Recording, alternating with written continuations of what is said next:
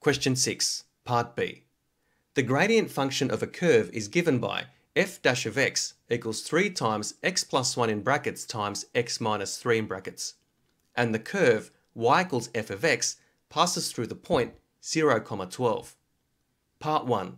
Find the equation of the curve y equals f of x.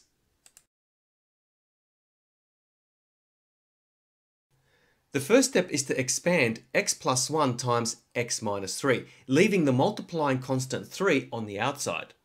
So we get f dash of x is equal to 3 times x squared minus 2x minus 3, where x squared minus 2x minus 3 is in brackets. Now there's a reason why the multiplying constant 3 is left on the outside. Now the question is asking for the equation of f of x, which is the primitive of f dash of x.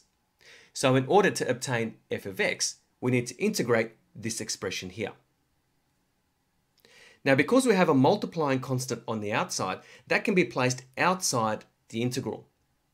So f of x is equal to 3 times the integral of x squared minus 2x minus 3 dx. Performing the integration, we get f of x is equal to 3 times x cubed over 3 minus 2x squared over 2 minus 3x in brackets plus the constant of integration c. Multiplying through the 3 to all the terms on the inside of the bracket, we get f of x is equal to x cubed minus 3x squared minus 9x plus the constant of integration c. The final step is to determine the value of the constant of integration. Now we know that the curve y equals f of x passes through the point 0, 12. In other words, when x is equal to 0, y is equal to 12. So substituting x equals 0 into f of x, so into this equation here, we get 12 is equal to 0 cubed minus 3 times 0 squared minus 9 times 0 plus c. Therefore, we get c is equal to 12. Putting that all together, therefore the equation is f of x is equal to x cubed minus 3x squared minus 9x plus 12.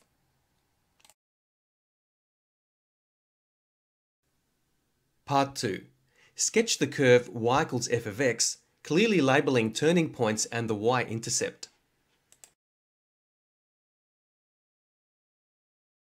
From part 1, the equation of f of x is f of x equals x cubed minus 3x squared minus 9x plus 12. Now this equation is a polynomial. The leading term of this polynomial is a positive cubic because its highest power, or the degree, is 3. And it's a positive cubic because the leading coefficient, or the number that multiplies x cubed, is 1, which is a positive. And the graph of y equals f of x may resemble something like this. As x approaches infinity, y approaches infinity. In other words, as x gets larger, y gets larger. So that's this part of the graph here. And as x approaches negative infinity, y approaches negative infinity. In other words, the smaller the value of x, the smaller the value of y, which is this part of the graph here. Now it's given that f dash of x is equal to 3 times x plus 1 times x minus 3. Hence, turning points exist at x equals negative 1 and x equals 3. So there's no point differentiating f of x since it's already given in the question. The next thing we need are the y coordinates that correspond to x equals negative 1 and x equals 3. And we get that by substituting x equals negative 1 and x equals 3 into this equation here. So by substitution, f of negative 1 is equal to 17 and f of 3 is equal to negative 15. To sketch the graph y equals f of x, where f of x equals x cubed minus 3x squared minus 9x plus 12, I started by drawing the coordinate axes using a ruler, labeling the origin, the x-axis and the y-axis. Then I marked in the two turning points that we found previously, so a local maxima at negative 1, 17, and a local minima at 3, negative 15. The y-intercept is indicated here at y equals 12.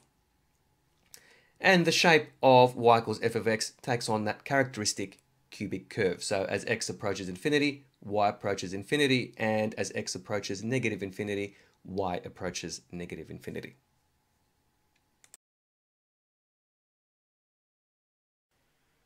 Part 3. For what values of x is the curve concave up?